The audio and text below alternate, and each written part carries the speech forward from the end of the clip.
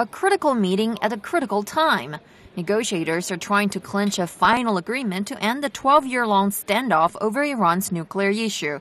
As the June 30th deadline draws near, the Chinese delegation says there won't be a long extension of the talks.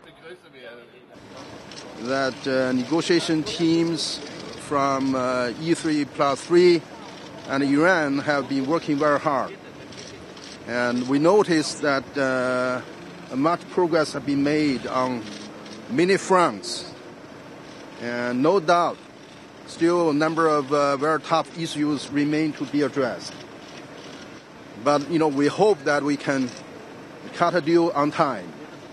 And very happy to see that all parties are committed to this process of negotiation.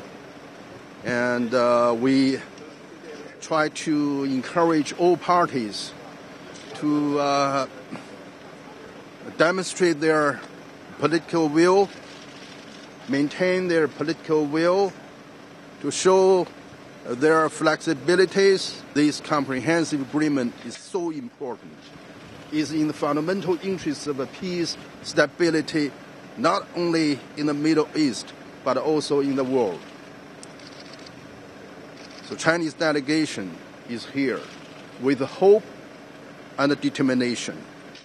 So we try to see progress, finally, that we can cut the deal on time. Iran and 6 major powers have been negotiating over the past 14 months to reach a long-term nuclear deal.